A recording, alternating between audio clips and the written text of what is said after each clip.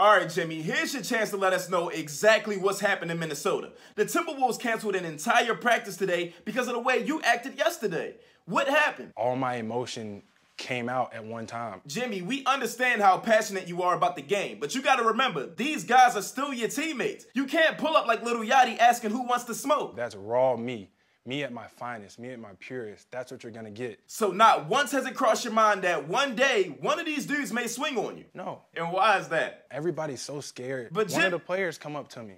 Somebody say something. Anybody. Well, Jimmy, you gotta look at it from their point of view. You show up to practice wildin'. I mean, ready for all the smoke, no gas mask or nothing. If these guys are as heartless as you say they are, do you really believe they have the gall to call you out? Do I think so? No, I'm being honest with you. Wait, but look, we gotta be fair because Cat did shout in your direction. Anybody can get it. Matter of fact, what was your reaction to that? No, I don't know. Oh yeah, we all know what that reaction is. That's the reaction you give the tough guy at the party. You know, I'll beat anybody ass up in here. And then you start looking around like, I hope anybody's an individual person because you ain't beating my ass. Exactly. It's only entertainment.